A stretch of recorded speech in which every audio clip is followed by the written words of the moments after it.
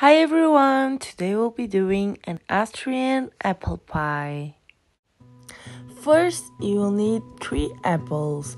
You can use more if you want. Cut the apples this way in a small little pieces. They don't need to be peeled off. You just have to wash them before you use them.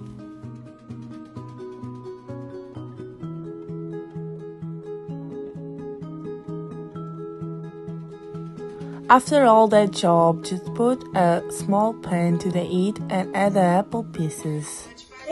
For some extra flavor, add a cinnamon stick and some lemon juice. For the next step, you'll need sugar and puff pastry. The amount of sugar you add is up to you, but I recommend 2 spoons of sugar. While the apple is still cooking, you can start to prepare the puff pastry and put it to a shape. Remember to always be careful with the corners.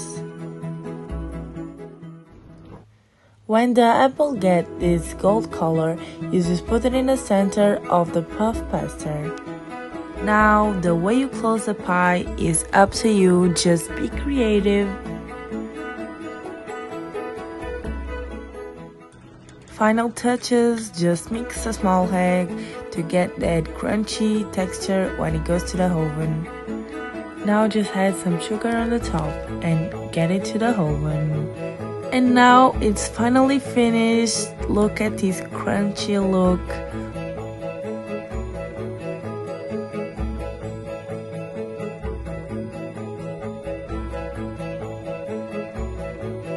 Thanks for watching. Hope you all enjoyed this recipe and goodbye.